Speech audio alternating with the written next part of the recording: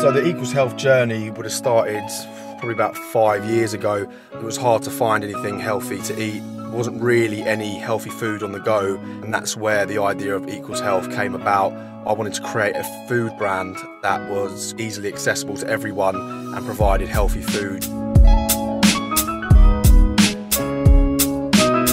So in 2017 I made it through I think about 40,000 people to get onto BBC's The Apprentice, and I subsequently met up with our head chef, now business partner Vinnie.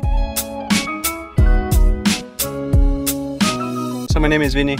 I've been a chef for the last 20 years, working in top-end restaurants in central London, and my passion is healthy eating. Having a head chef like Vinnie, his skills, his techniques is kind of paramount to the business as well, and kind of Equals Health has gone from there. It started off delivering healthy food online solely, and we've just broken into the London retail market, supplying organic, healthy food.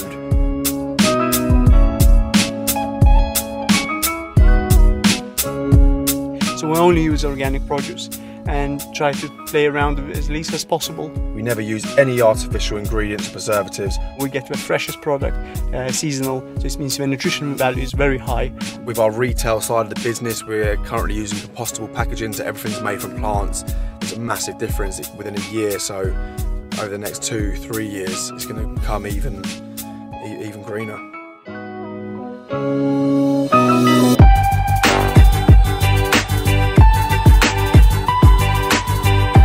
We want our food to be accessible because it is healthy, it's organic, and we want to spread across as far as possible.